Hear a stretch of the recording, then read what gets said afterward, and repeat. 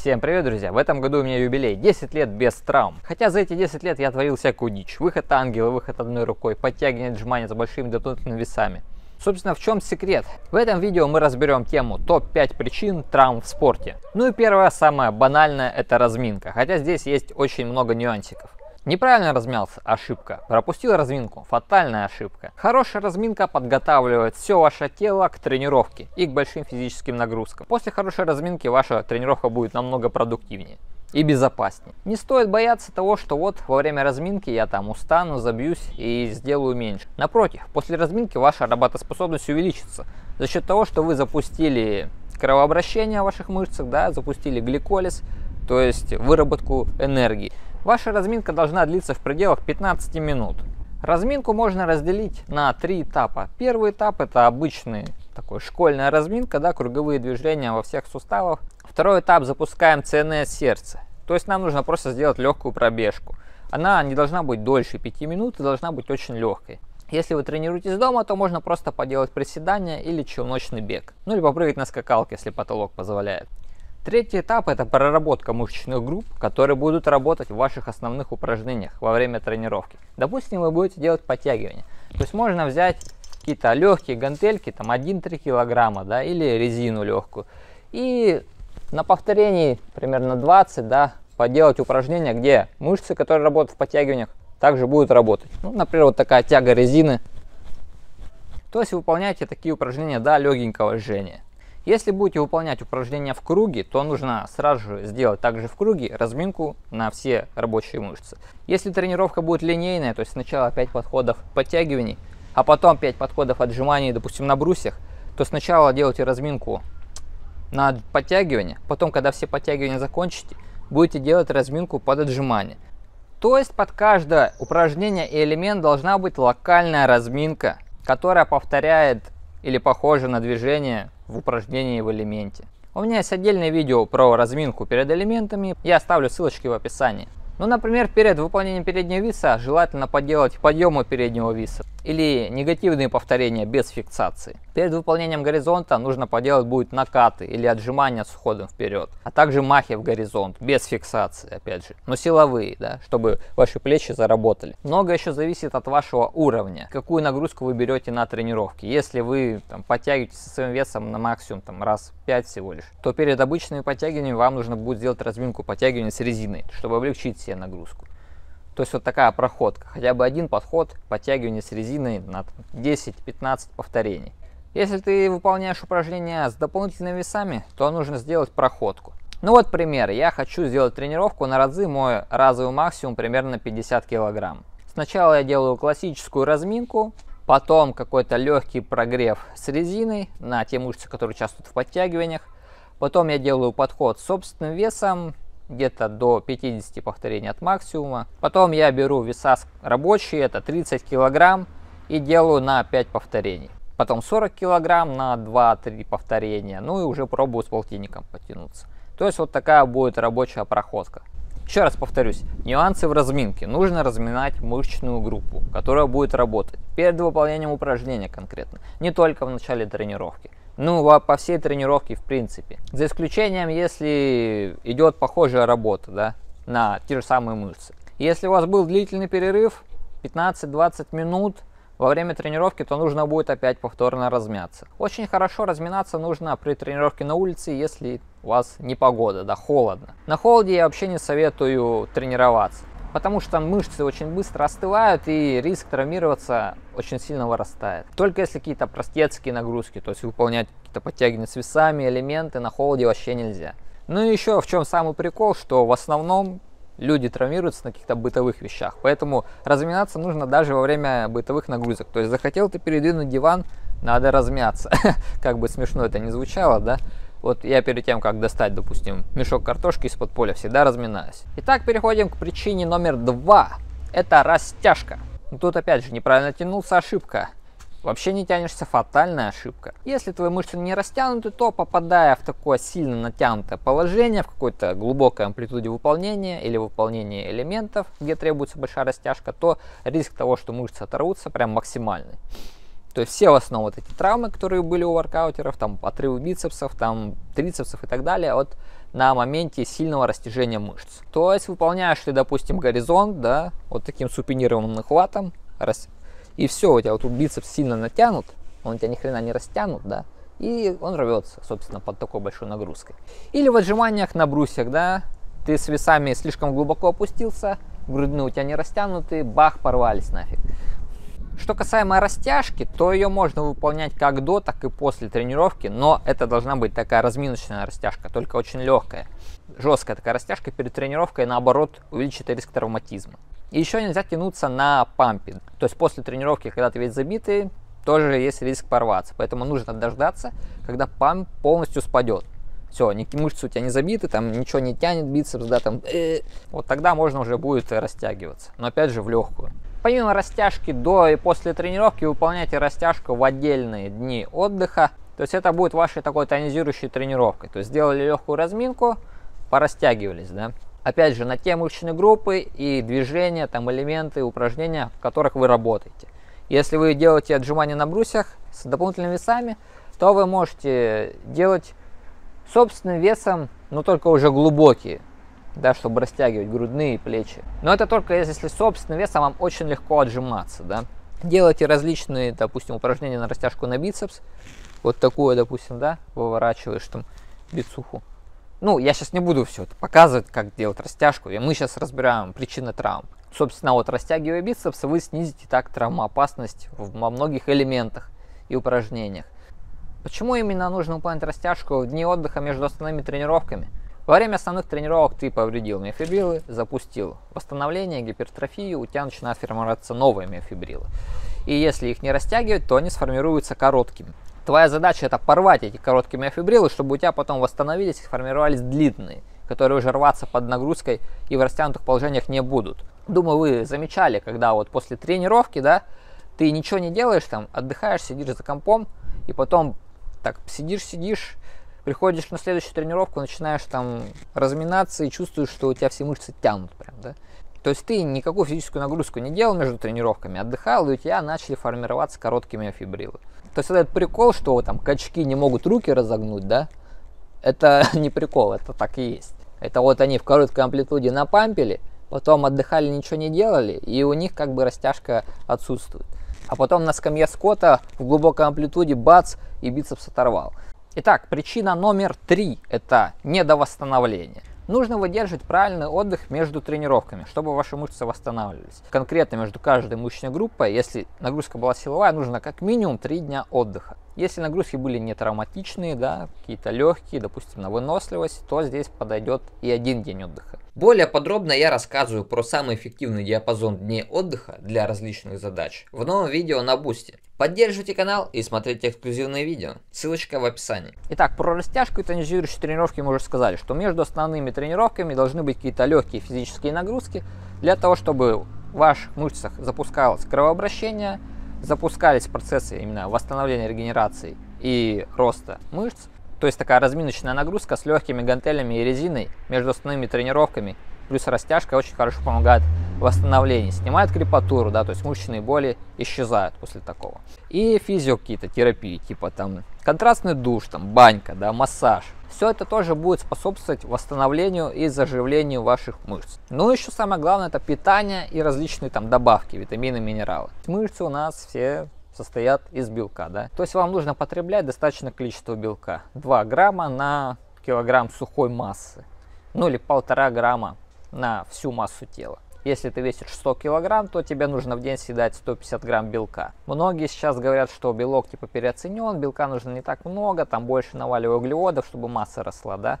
Но они забывают про восстановление, про здоровье. Так что масса-то без белка может и будет расти, но ты потом весь нахрен перетравмируешься. Поэтому жри белок. Если ты не можешь набрать достаточное количество белка с пищей, то можно прибегнуть к добавкам, например, к протеину.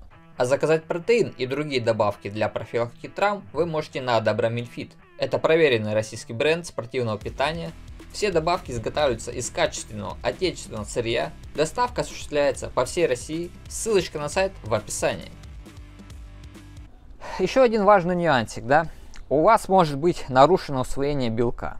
Это может быть из-за сниженной выработки пищеварительных ферментов, а также низкой кислотности желудка. Кстати, от низкой кислотности желудка часто бывает рефлюкс, да, то есть такая отрыжка и даже изжога. Кажется, что кислотность высокая, на самом деле нет.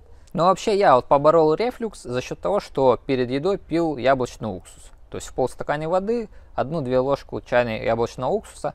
Для повышения кислотности желудка я принимаю бетеин плюс пепсин. И еще можно вот яблочный уксус только в таблетках. Кстати, самый мерзкий запах на свете он имеет. Ну а также обычные пищеварительные ферменты, тут же панкреатин или крион, там в большей дозировке он будет. Тоже будет помогать усваивать белок. Из белка формируется и соединительная ткань, да, тот же коллаген, из которого она состоит связки и сухожилия. Кстати, пить коллаген в добавках нецелесообразно, потому что коллаген это белок, но белок у нас в пищеварительной системе переваривается до аминокислот. Из этих аминокислот организм уже сам выстраивает нужные белки, в том числе и коллаген. Для синтеза коллагена еще полезно принимать витамин С в больших дозировках. Также синтез коллагена нарушается при курении, так что если займешься спортом, то курить нужно бросать, иначе опять же порвешься. Ну а для здоровья суставов и костей нужно принимать кальций с витамином D3, потому что он способствует его усвоению. Да? Вообще не обязательно покупать именно добавки, где уже кальций и D3 вместе, потому что они обычно дороже. А в таких добавках, где там кальций D3, обычно D3 мало. Нужно 5000 международных единиц принимать в день. В идеале можно просто взять вегантол и пить вместе с кальцием глюконатом. Ну и сильнее всего по восстановлению суставов, да, от связок сухожилий будет влиять малоподвижный образ жизни. Из-за этого у тебя будет нарушаться кровообращение в суставах, туда не будут доставляться нужные питательные вещества и восстановление замедлится. Поэтому, опять же, вот в дни отдыха между основными тренировками нужны какие-то такие разминочные микротренировки или кардиотренировки. Кардиотренировка еще будет стимулировать выработку гормона роста, который тоже запускает у нас восстановление в соединительной ткани. Гормон роста еще можно поднимать за счет приема габы, такая аминокислота, или глицина в больших дозировках. Опять же, не эти аптечные микровитаминчики, а можно прям купить бочонок там рассыпного этого глицина и жрать его просто ложкой там по 4 грамма за раз. Эффективнее всего гормон роста поднимается тогда, когда снижается у нас уровень инсулина в крови. То есть это во время голодания, во время там сна и во время тренировки, когда идет сильный расход энергии. Потому что инсулин и гормон роста, они вот друг друга регулируют, имеют такую обратную связь. Чем ниже гормон роста, тем выше инсулин и наоборот. Поэтому эффективнее всего принимать габу перед сном или во время тренировки, когда у нас снижается уровень инсулина. Ну и во время тренировки у тебя усилено кровообращение там в мышцах, в суставах, как раз туда весь гормон роста и попадет. Ну и, конечно, здоровый сон, куда уж без сна, да, хотя бы там 7-8 часов в день. Ну и самое главное, режим сна, чтобы он был регулярный. Если у тебя сон плавает, ты ложишься там на 3 часа раньше, на 3 часа позже, то у тебя циркадные ритмы нарушены. Ритмы восстановления, все там нарушается, и это хреново. Не обязательно ложиться там в 11 вечера, да, потому что организм у всех там привыкает и подстраивается под свой циркадный ритм. Главное, чтобы он был именно что стабильный, не нарушен. Итак, причина номер 4 – это наша тупость. Форсирование нагрузки, чрезмерное. Вы хотите все прогрессировать, я понимаю. Но если топить до конца, то ты в конце и помрешь. Ну, точнее, порвешься или как там травмируешься. У вас должна быть выстроена четкая программа тренировок с прогрессией, естественно, нагрузок, но эта прогрессия должна быть умеренной. Она должна учитывать вашу скорость восстановления, и вы должны вообще адекватно оценивать свои силы, что вы можете, чего вы не можете, да. И не нужно прям резко идти вперед, даже если у вас генетика позволяет. Есть такая тема, что ваши мышцы восстанавливаются, прогрессируют быстрее, чем соединительная ткань. То есть у вас может увеличиться значительно сила за счет мышц, а сухожилия к этому еще не подготовились, до них привыкли, и происходит обычно отрыв вот в месте крепления мышц сухожилий. Я вот на этом моменте попался, да, в свое время я все пытался прогрессировать, все больше, больше, больше, более крутые элементы, и в итоге организм не выдержал, и я порвался. И это произошло почти со всеми топовыми воркаутерами. Если посмотреть вот последние 5 лет, там все порвались, и Фищук, и Златоверховников, там Игорь Ковтун и так далее. То вот недавно Дима Кузнецов тоже бицепс оторвал. Как бы там пацаны пытаются ставить рекорды, там отжиматься на брусьях, там плюс 200 килограмм. Ну, понятное дело, что это уже сверхчеловеческие нагрузки. И к таким нагрузкам нужно подходить очень-очень долго, да. То есть в идеале ты должен тренироваться с определенными весами, спрогрессировать их и потренироваться с ними какое-то время, чтобы организм адаптировался. Не обязательно должна быть прогрессия прям на каждой тренировке. Такое, конечно, может быть там у новичков, да, но там нагрузки не слишком еще большие. Еще злую шутку тут играет прием стероидов. Многие, наверное, думают, что это пятая причина, но это не так. Фарма, она ускоряет синтез белка и восстановление. То есть именно третья причина на фарме улучшается травм, да, то есть не до восстановления у нас отваливается. Но зато появляется вот четвертая причина, да, форсирование нагрузки. На фарме это силовые прут, как этим не воспользоваться. И начинают добавлять все больше и больше веса, в итоге травмируются. Ну и причина номер 5, больше она характерна для именно воркаутеров, чем, допустим, для качков, качалочки. Это использование травмоопасных упражнений, где ваши мышцы, суставы попадают в такое перерастянутое, непривычное, нестандартное положение. О, порвал трицепс. Да ты что? Мне кажется, да. И под большой нагрузкой, а обычно она очень большая в элементах, происходят как раз таки различные травмы. Разрывы мышц, сухожилий, переломы. Вот, например, не помню, как звали какого-то мужика там, где-то в Чехии, но он такой воркаутер большой, там весил 100 килограмм, и выполнял ласточку, но вот таким хватом обратно. Да, то есть в таком положении нагрузка и на бицепс, и на локоть большая. Но в итоге вот на такой ласточке он и бицепс оторвал, и локоть выломал в обратку. То есть многие упражнения, элементы в воркауте травмоопасны. Принцип на две это. Горизонт супинации. Самолет, любой самолет травмоопасен. Там крест на кольцах тоже. Ласточка, задний вис, обратным хватом тоже травмоопасно. Даже на флажке там вам может спину там клинануть, да, плечо выломать и так далее. Короче, чтобы тренировать элементы, нужно основательно подготовиться, разминаться конкретно под элементы. Тренировать упражнения, которые подготавливают и укрепляют ваши мышцы, там, растягивают мышцы конкретно под эти элементы. То есть, допустим, перед выполнением выхода ангела я очень долго тренировал растяжку плеч, чтобы плечи у меня могли выворачиваться. Если этого не делать, то ты их сразу же порвешь на выполнение этого элемента. Естественно, силы у тебя должно быть с избытком, чтобы ты мог легко выполнять элемент. Поэтому нужно качать базу. То есть элемент это не для новичков, это прям для супер-профи атлетов. И естественно, нужно разумно подходить к этому делу, понимать технику выполнения, как работают мышцы в каждом конкретном элементе. И выполнять все эти элементы с правильной, менее травмоопасной техникой. То есть, допустим, чтобы снизить травматизм в горизонте, можно выполнять его просто на брусьях, да, то есть таким нейтральным вот хватом, да, или прямым хватом на полу. Обратный хват такой супинации резко увеличивает травматизацию. Это, конечно, не значит, что нужно прям вообще всего бояться, ничего не делать. Я говорю именно, что понимая причины травм, зная, из-за чего они происходят, мы можем правильно сформировать наш тренировочный процесс и тренироваться без травм и выполнять сложные элементы. Я тому доказательство. То есть тогда, 10 лет назад, я еще был школьником, тренировался бездумно и получил тяжелую травму. Но потом я все понял, осознал, начал тренироваться уже по уму, и 10 лет не отдрать травмы. Даже никакого растяжения у меня ни разу не было. При том, что я выполнял сложные элементы. Я делал передний вис на одной руке, там, выход ангел. Ну и последний совет, если вы все-таки травмировались, не дай бог, то нужно идти в больничку обследоваться, делать МРТ, и если есть разрывы, даже частичные, то нужно обязательно сшиваться. Или будут проблемки, которые потом никак не починишь.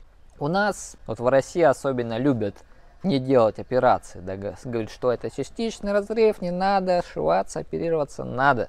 Потому что у тебя отрывается именно там часть, допустим, мышечных волокон от сухожилия, и они не активны, они не будут работать. То есть сами по себе они уже к сухожилию не прирастут ни при каких условиях. Они могут срастись, допустим, с теми же мышечными волокнами, и они будут тянуть за другие мышечные волокна, тем самым повышая риск отрыва и тех, которые еще не оторвались. Ладно, ребят, желаю вам всем прогрессировать без травм, да. Как я уже сказал, можно добиваться крутых результатов, выполнять сложные элементы, но просто нужно прям все делать четенько, правильно, и тогда будет все круто у вас.